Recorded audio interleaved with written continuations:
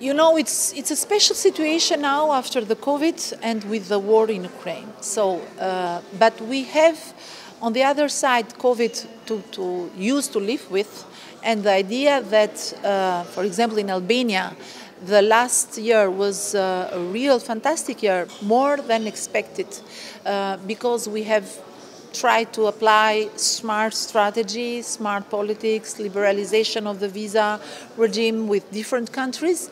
And a lot of tourists came from Serbia in Albania.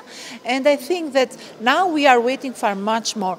Serbia was the country with the highest percentage of the figures of tourists for the last year comparing to the other countries. This is why we are still very optimistic to have a lot of visitors from Serbia, and I think that every visitor who is coming from Serbia in Albania is a kind of ambassador. I'm sure that everyone from Serbia who is coming back in Serbia has something to tell about Albania and about the tourism, about the seaside, the mountains, because Albania is a small country but with a fantastic possibility to have the mountain and the snow half hour from the most beautiful beaches of the continent.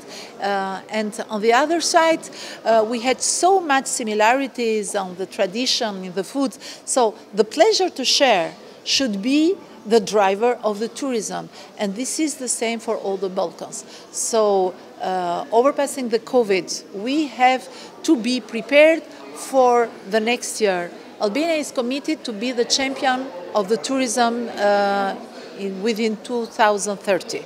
We are doing everything on this side, but we are convinced that if we are creating this open space for the tourism and common platform, every country can benefit from it. So it was also very successful bilateral meetings also with the Minister Tatjana Matic, my colleague, in order to create also in the bilateral level common communication and to create also new action on the promotion of each other.